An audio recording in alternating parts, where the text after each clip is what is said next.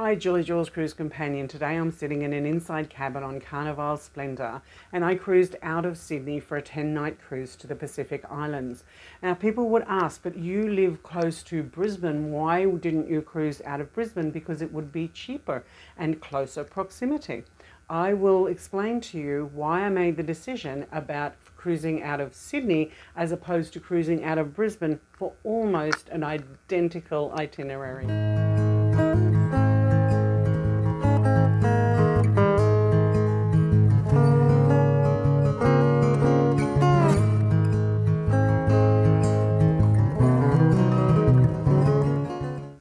I've previously done a video of breaking down the cost of this 10-night cruise.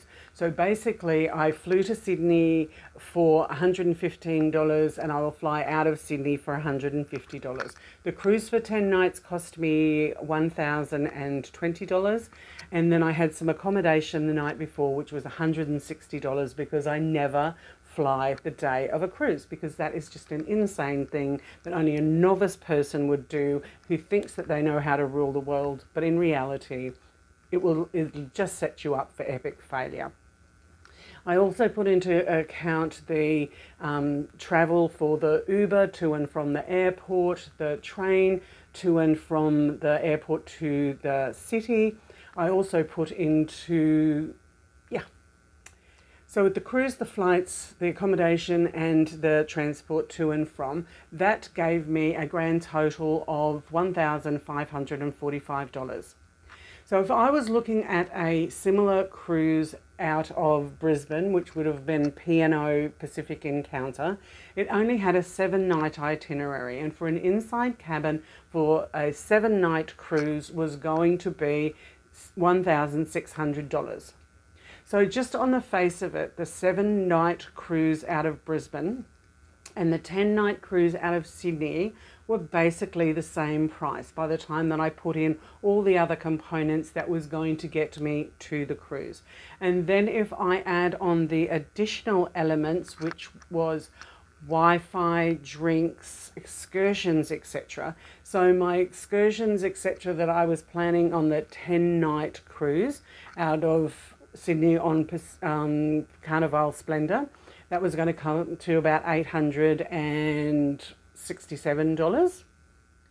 And if I added, and if I compared that to what it would have cost me for the 7 nights out of Brisbane, that would have been about $678 if I was using the averages.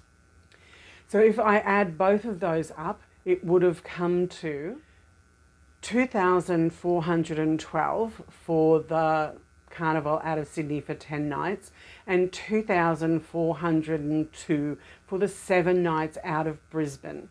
But the advantage of the Sydney one was that I had a $200 onboard credit, so that brought me down to $2,214 as opposed to my $2,402 for the 7-night. But then I always take in that, dividing it by the nights of the cruise, to what is the value for money per day or per night for the cruise. So by doing that for the 10-night cruise, that gave me an average price of about $221 per night for the 10-night cruise. Where it left me dividing the $2,400 by the 7, and that gave me $344 per night for a cruise.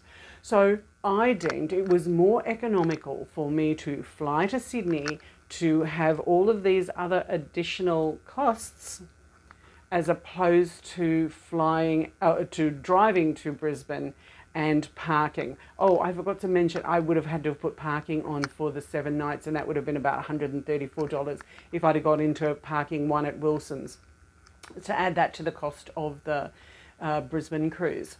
So why did I choose to fly out of Sydney? Because it was actually cheaper per night to give me more nights cruising, same itinerary, 4 ports as opposed to 3 ports, 10 nights instead of 7 nights. Do your calculations. You just never know what is going to be the best cruise for you, even as a solo. taking into consideration I paid for 2 people, and I would have had to have paid for 2 people on the P&O cruise as well. This is Julie Jules Cruise Companion saying, come along and cruise, everybody. Stay safe and happy cruising.